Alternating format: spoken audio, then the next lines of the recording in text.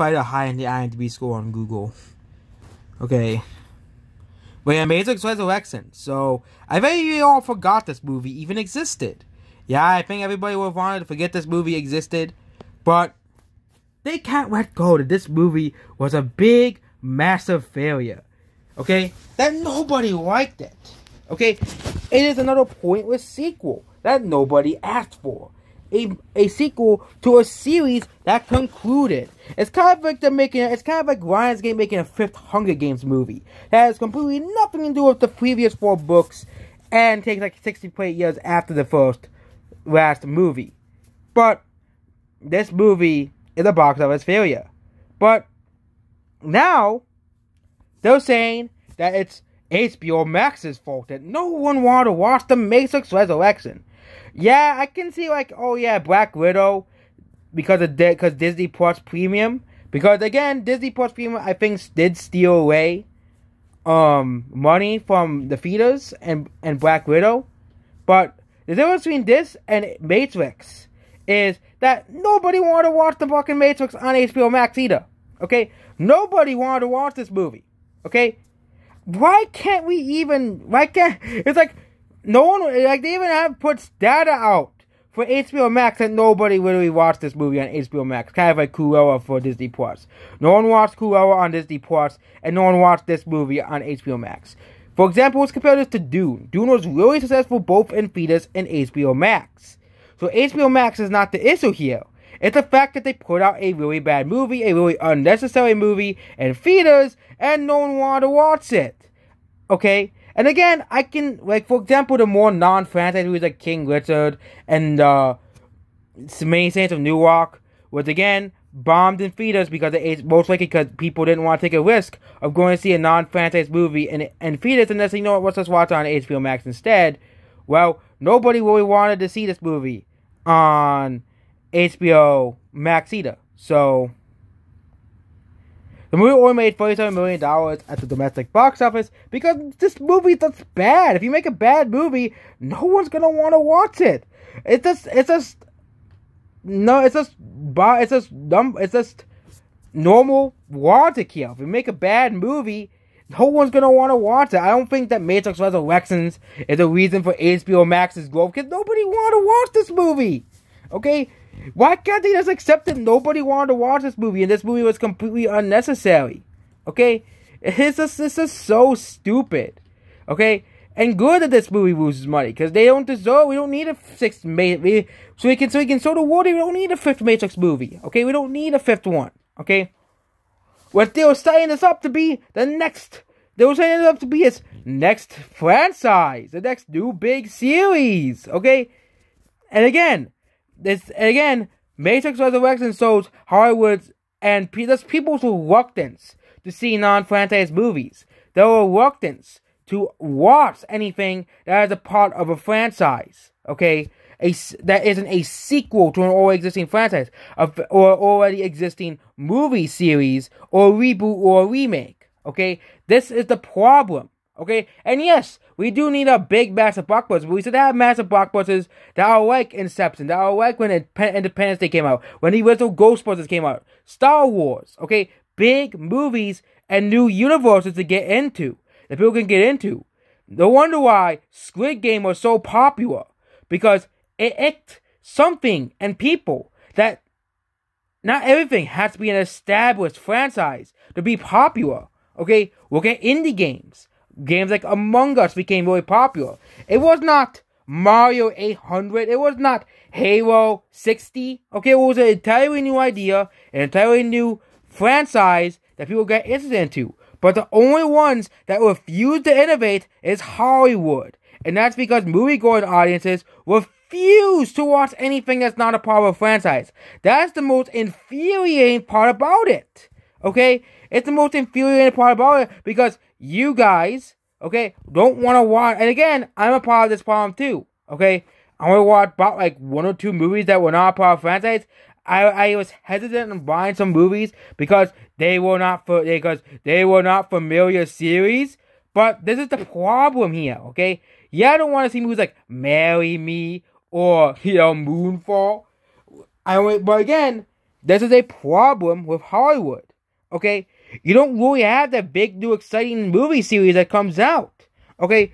In the 80s and 90s, there had all these huge, massive movie series coming out. Yes, all of them may be based on books like Jurassic Park, but Jurassic Park spawned a huge franchise that is basically more recognizable. The movie series is more recognizable than the books it's based off of. Especially Jurassic World. Okay? You turned an obscure book into a very popular series. Which, the one company that most frustrates me is Lionsgate. Okay? They sold the Knives Out franchise, because they're going to turn Knives Out into a franchise now, to fucking Netflix! Why? Okay, you could have a huge franchise. Again, Knives Out 2 could be complete garbage, but they sold the franchise to Netflix. Okay? Fucking Netflix! It's gonna be a Netflix exclusive movie. Yeah, Lionsgate, the idiotic... This is why nobody likes Lionsgate. Whenever they have something successful, they usually sell it to something else, or it's based off some book that usually ends after a couple of entries, like Divergent, Twilight, and, of course, Hunger Games. They don't really have any long-lasting series. Yes, they have John Wick, but what happens when Keanu Reeves retires? Okay, when he doesn't want to make John Wicks anymore. Because the only thing that makes Lionsgate money now is John Wick movies. Because they sold Knives Out to fucking Netflix. Okay? Fucking Netflix. They sold it to Netflix. Which is stupid. Okay? Why did they sell it to Netflix? Why did they take it to Netflix? Okay? Which means Lionsgate is just stuck with John Wick now. Okay? And non-franchise movies don't make money anymore.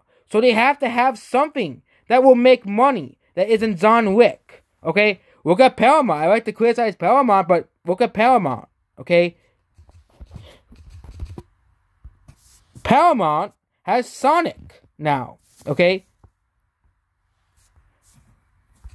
They have the whole Transformers franchise and G.I. Joe franchise that they still own rights to. Okay? They still own rights to the G.I. Joe series, Transformers. They're trying to turn Clifford into a franchise. Yes, Clifford is like a kids book or so. I think it's like a kids show. They are making a Paw Patrol movie series now. They're making, they still own, the entire Transformers series. They're making the Sonic movies. They're actually trying to make a comeback, but the problem with Hollywood is they can't make non-franchise movies successful. Okay, yes, Disney released Free Guy, which is the only, and Jungle Cruise, which again that's based off of Disney-wide, which again, Jungle Cruise still was a box office failure, but Free Guy was the only real successful non-franchise movie that was released in 2021. Okay, the real only hit from a non-franchise movie. And now it's because those Wild Reynolds was in it, and they got all of these YouTube streamers to be in the movie. Because, oh my god, Ninja's in this movie, I gotta go see it! Okay, oh my god, it's about video games, I gotta go see it! But the problem with Hollywood is that they don't have any new franchises. Okay, movie franchises in the 2010s, okay? Besides Marvel, okay? And John Wick, okay? And some new Disney franchises. Oh yeah, you have John Wick, which is the only notable one. You have the DC and how many? This is like pathetic. The 2000s and 1990s and 1980s had so many franchises come out. Yep, John Wick, How to Train Your Dragon, and they ended How to Train Your Dragon. Kingsman, that's officially over. Lego Movie, that's officially over after the box office failure of the Lego Movie 2.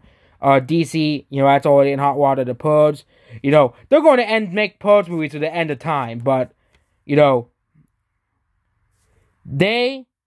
don't really, they haven't really, again, because most of the franchises either, A, they ended, B, the last movie, of course, failed, which they're going to probably try to bring back in 10 years, like the Lego Movie and Kingsman, or C, they couldn't even start off because nobody wanted to watch them, okay?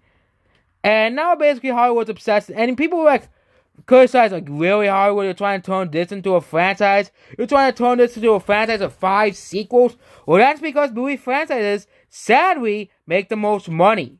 Okay? They make the most money. And that's why people don't get it. Okay? Movie franchises make more money. That's why it's very hard for an indie filmmaker to make movies if you're an indie filmmaker, because you're never going to beat Marvel. You're never going to beat Star Wars. You're never going to beat these big franchises that are always going to be number one. Okay? And you have to work your schedule around these blockbusters, which is another problem. And Marvel and Star Wars are the two big problems. Okay? They're the reasons why people are hesitant to see non-franchise movies. Goodbye.